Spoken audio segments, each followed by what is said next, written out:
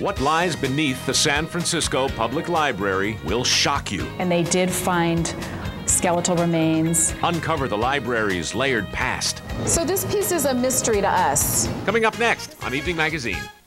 Like all libraries, San Francisco's public library is filled with a wealth of knowledge. But it's what was once below it that separates it from others.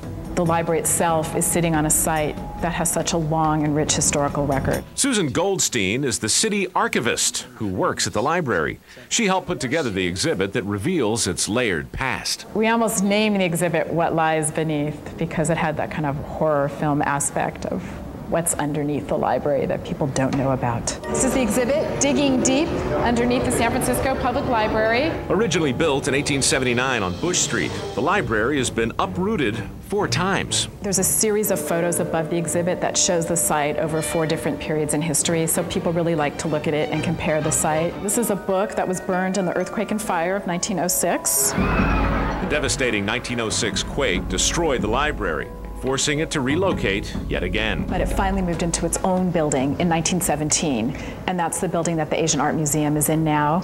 And then in 1996, we moved into the new main public library, and that's where we are now. But breaking ground to build the 6-story library on Larkin Street turned into an archaeological dig that turned up more than just books. The oldest things they found were from the Yerba Buena Cemetery that used to be on this site. This is a drawing of what it looked like, 1850 when it was established, and they did find skeletal remains. They also found things from the era when this was a city hall.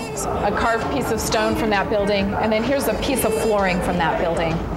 And then we also have a lot of different bottles. This one's from the Eureka Soda Works in San Francisco. This is one I love. This is a poison bottle. This is a shoe. This is what your shoe will look like in about 50 to 100 years. They found everyday household objects that people in San Francisco use. They found things like combs and pipe bowls.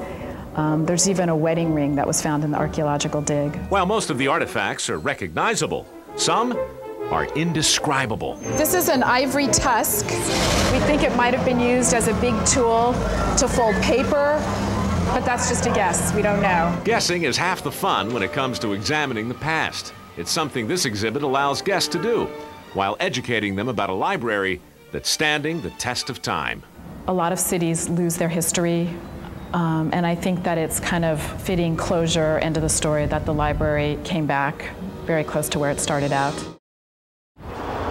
Oh, working for tips is Miss Nubla. SFPL.org. That display will be on display.